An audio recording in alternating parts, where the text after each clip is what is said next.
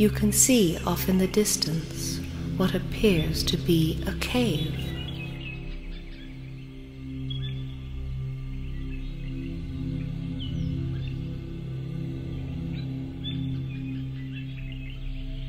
As you approach the cave, you see that there is a large opening.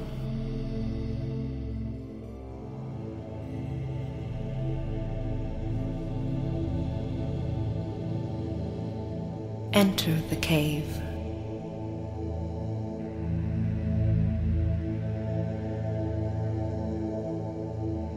You are surprised to see that it is filled with light.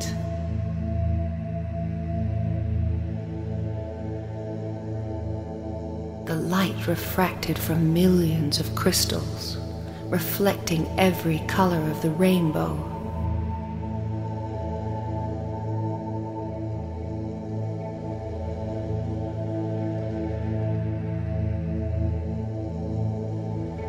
If you listen carefully, you might hear their song.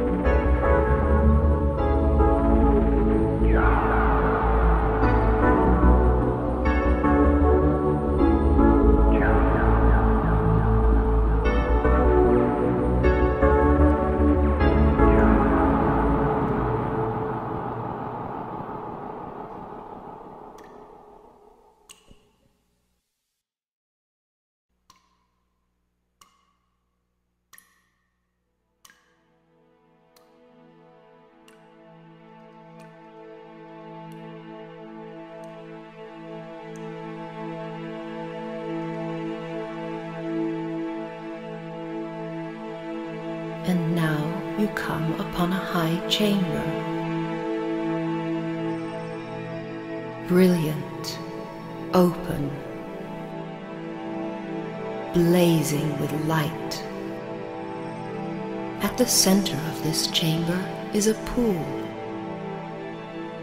clear and beautiful.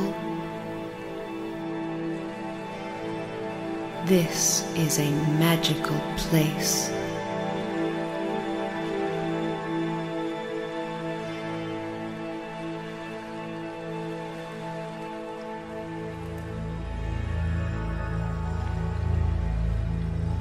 You see the light of 100 crystals reflected in the pool.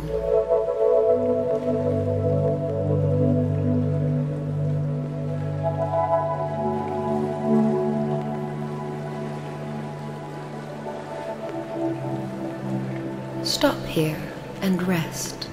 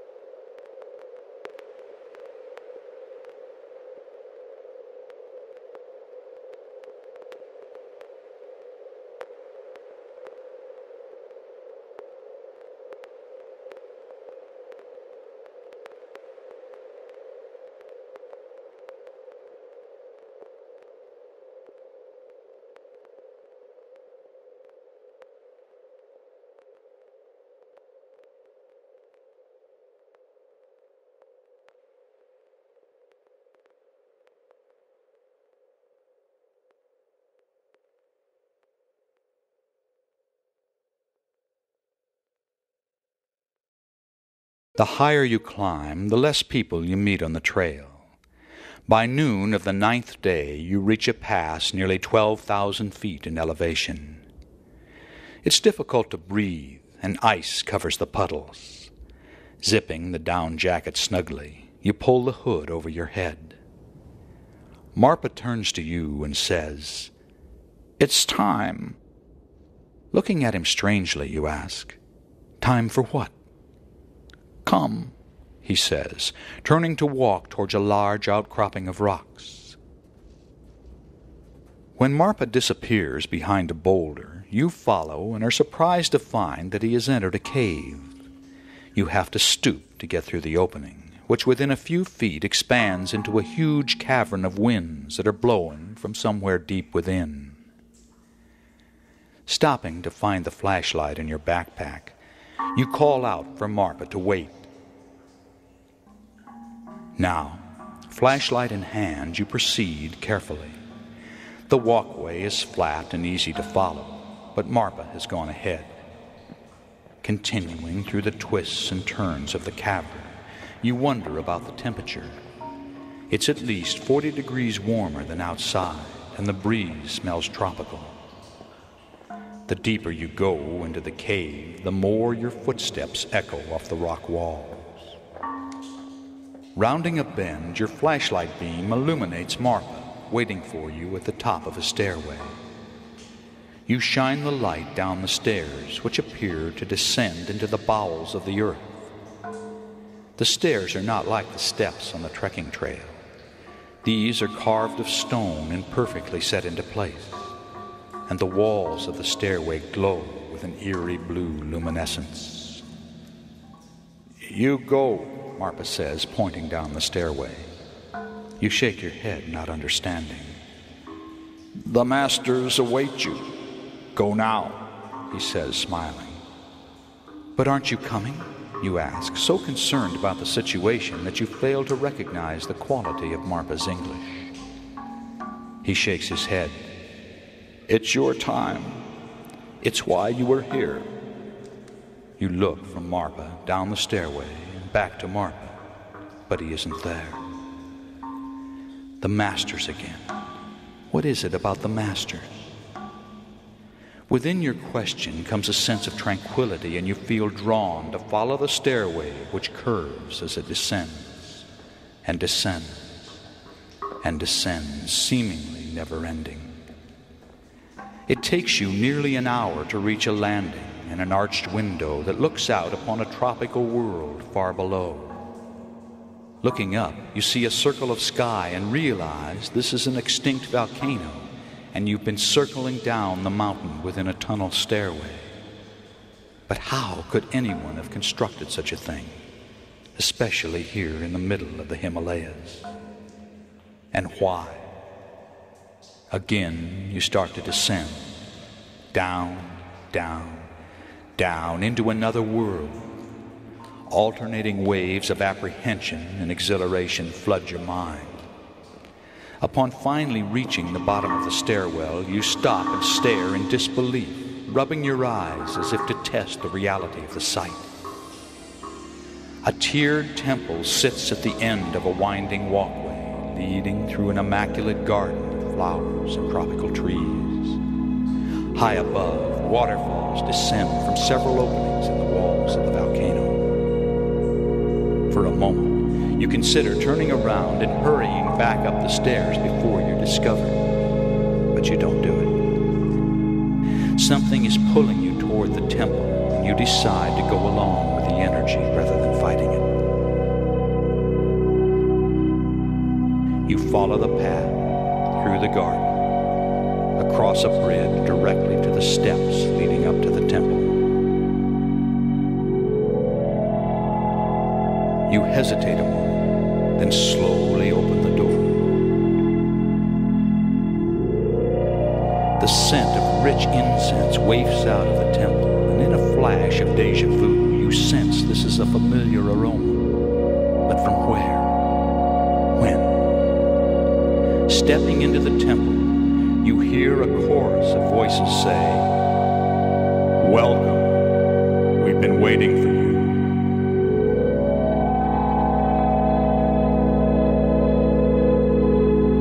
takes a moment to visually adjust to the dim light. We know who you are and why you are here. Come, sit. Are you willing to trust us? Yes.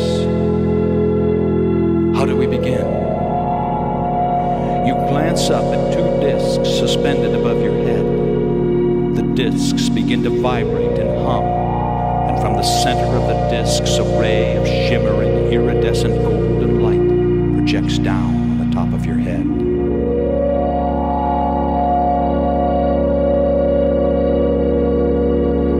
Focus upon the light and sound entering your crown chakra of spirituality on the top of your head.